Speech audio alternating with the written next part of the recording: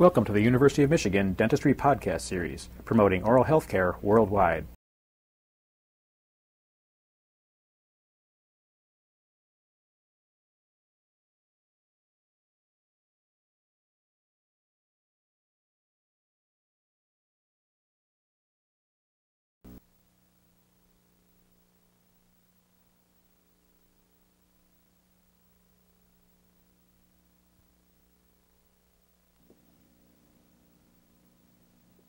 As we look down into the mediastinal area now, we see the remaining branch of the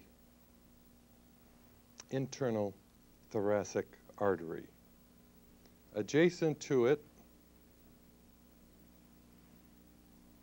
is a phrenic nerve running alongside of the pericardial sac to eventually terminate below in the diaphragm. This nerve, as you recall, arises from cervical segments 3, 4, and 5 and passes downward then to the respiratory diaphragm, which is the lower limit of the thoracic cavity.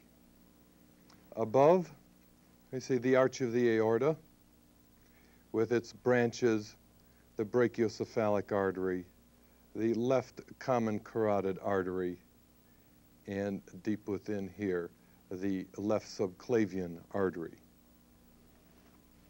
We have talked already about the superior mediastinum, that area which is bounded above by the first rib and below by the line, a horizontal imaginary line that extends from the second rib level posteriorly into the fourth thoracic vertebrae. Beneath that is the inferior mediastinum, extending as far downward as the diaphragm. The inferior mediastinum can be divisible into 3 portions.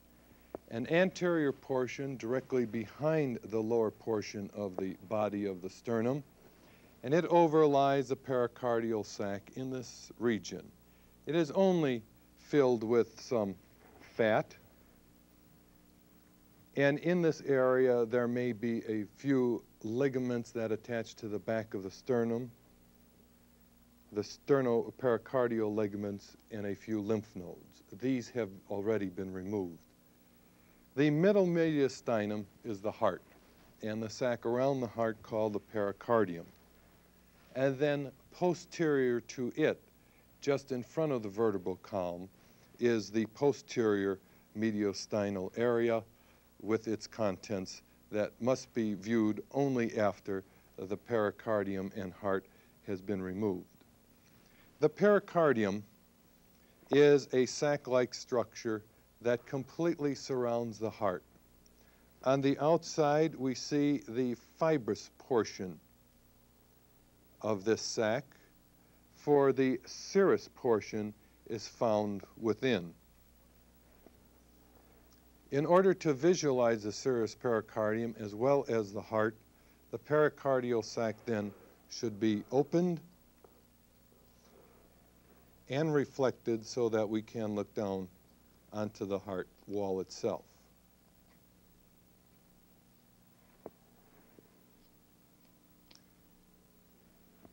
Sometimes you will have adhesions between the heart wall and the pericardial sac, as we see here. These should be reflected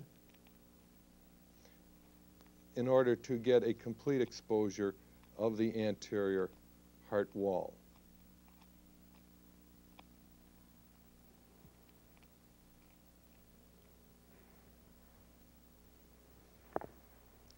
Likewise, reflect the pericardium on the right side of the heart.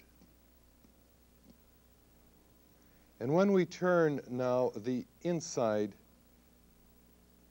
of the pericardial sac towards the camera, we can see the very glistening serous layer of the pericardial sac.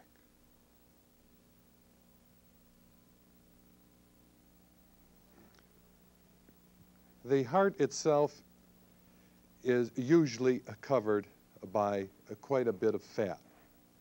This fat needs to be dissected in order to see the artery and veins that course along the surface of the heart.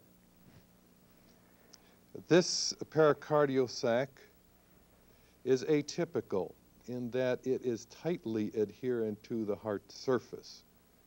Usually, the pericardial sac is completely separate, except where the major arteries and veins enter and leave the heart. So continue this dissection then to remove the pericardium so that we can visualize as much of the heart as possible.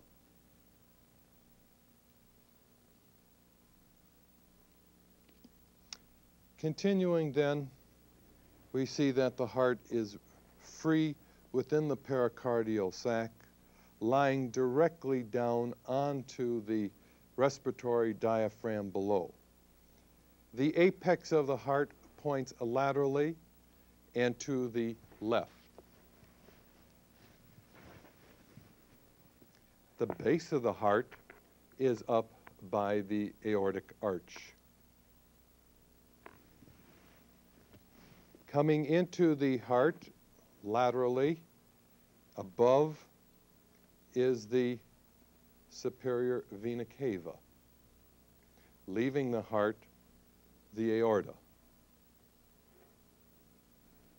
In addition to these structures, you should look closely at the superior vena cava as it enters, and also down below on the right side, when you completely free up the heart, if there are any other fibrous attachments, will be seen the inferior vena cava. There is no length to this inferior vena cava into the pericardial sac, because as soon as it enters the pericardial sac, it immediately enters the heart area itself.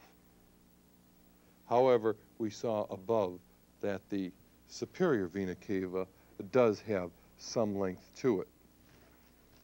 The ventricles form the greater portion of the heart, and they are covered with fat in this area. The atria are smaller and are found above on both the right and here on the left sides. There is a small wing-like projection of the right and the left atria, and these are the auricles. And here we can see the small tongue-like extension called the right auricle. In addition to this, after the fat is removed and dissected away from the heart, we can see the veins lying in the anterior interventricular sulcus, a groove on the surface of the heart, running approximately in this location, in which not only the vein on the anterior surface of the heart, but the anterior interventricular artery will pass.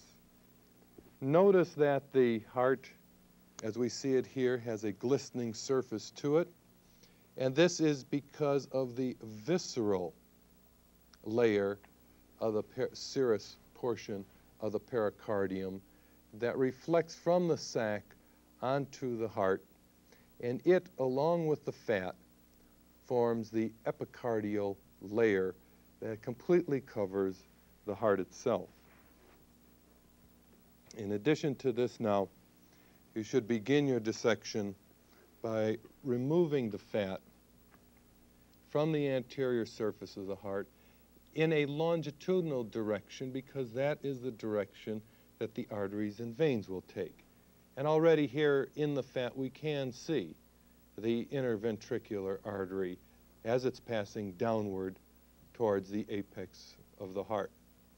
Continue this dissection in order to clean up all of the fatty material, and using the textbook and the atlas, where there are some excellent illustrations of the venous supply, dissect all of the veins that you can in the anterior view. We then make sure that you begin a study of the radiographic anatomy of the thoracic region. You've been listening to a presentation from the University of Michigan School of Dentistry, which is dedicated to supporting open learning and open educational resources. This recording is licensed under the Creative Commons. It may be reused and redistributed for nonprofit use. Please attribute materials to the University of Michigan School of Dentistry and redistribute under this same license. For more information on how this and other University of Michigan School of Dentistry recordings may be used, visit www.dent.umich.edu/license.